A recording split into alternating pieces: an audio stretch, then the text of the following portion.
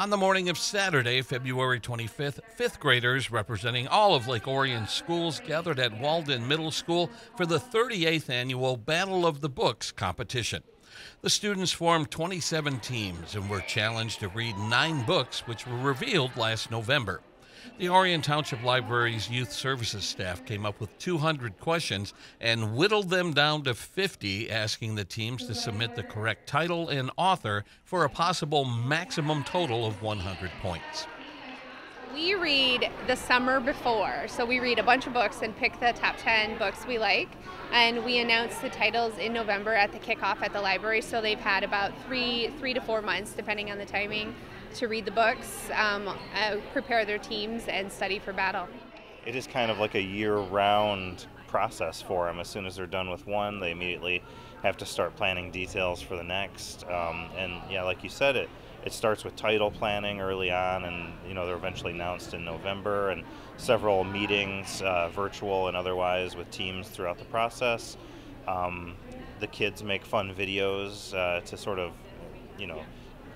present the books in fun ways throughout. So it's a whole long process, and it looks like everybody has a good time doing it. A few days later, on Wednesday, March 1st, the teams arrived at Lake Orion High School for the finale party, where the winners were revealed. Head of Youth Services, Ashley Lehman, welcomed the teams and their family members, then introduced the guest speaker. Author Laura Chauvin wrote The Last Fifth Grade of Emerson Elementary, a novel in verse that chronicles the experience of 18 students over the course of the school year. The book was one of 9 titles selected to be part of this year's Battle of the Books competition. I think it's a wonderful program. I love seeing how geeked out kids get about reading and books. You have to give credit to teachers and librarians who run these programs, that having something like Battle of the Books, it just gives kids an extra way to engage with reading beyond, having a book that they take home and read or read in the classroom, and to be creative in the way that they interact with books through their costumes, their team names, and make it feel like a celebration, which it is. Reading is a celebration. Following the author's presentation, each team was called up on stage for photo ops and to collect a swag bag, and then the awards were handed out. Receiving the award for Best Team Name was the Trick or Treaters, that's Treaders. The award for Best Costume went to Sugar Sweet Readers, and the Most Team Spirit went to Ranch Readers, which included one student dressed as a bottle of ranch dressing. Finishing in third place with 91 points was the team known as Some More Books. Coming in second with 93 points was the Rainbow Readers, and named champions of the 2023 Battle of the Books with a perfect score of 100 was Team Fairy Tales from Orion Oaks Elementary. I got really excited and I started shaking and I got a stomachache when the second place team got called. I was like, that means we won. And I kept telling the team that we're going to win because we got every single question right. And they're just like, well, we don't know if we spelled it right and everything. And when we found out we won, I was like, oh my God, I got really excited.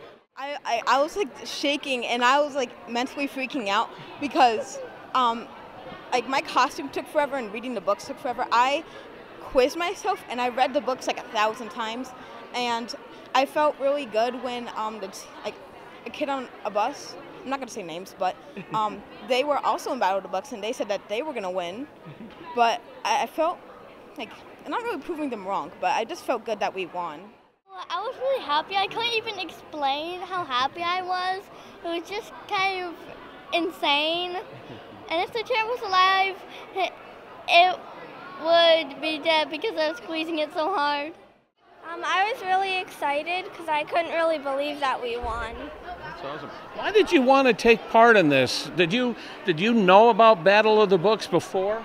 Yeah, because my sister did it in 5th grade too, and I kind of like got involved in it, and I thought it was interesting, so I wanted to do it too. My exact words and tone of voice.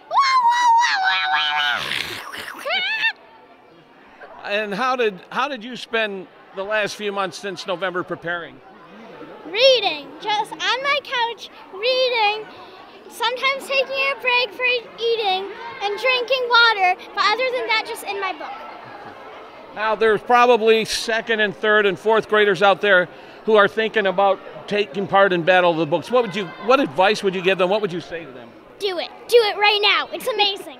It's always fun when you see the kids that gravitate toward books because, you know, they're going to be future customers, maybe even future librarians if we put the right spark in them. But yeah, everybody finds their little niche, and we're happy to have kids that love books as much as they do. What do you hope they get out of this event? That reading is fun, that reading isn't always just an assignment, that you can find books that you really like. You can find books you like that you didn't think you would like from this program, because we make them read books from a lot of different genres and different styles of books that they may not pick up on their own. And we find a lot of times the kids come back and say, oh, I never would have read that book, but I love it. It's my new favorite author. So that's the most exciting part. For more information about upcoming programs and services, visit orionlibrary.org. From Lake Orion High School, this is Joe Johnson reporting for ONTV News.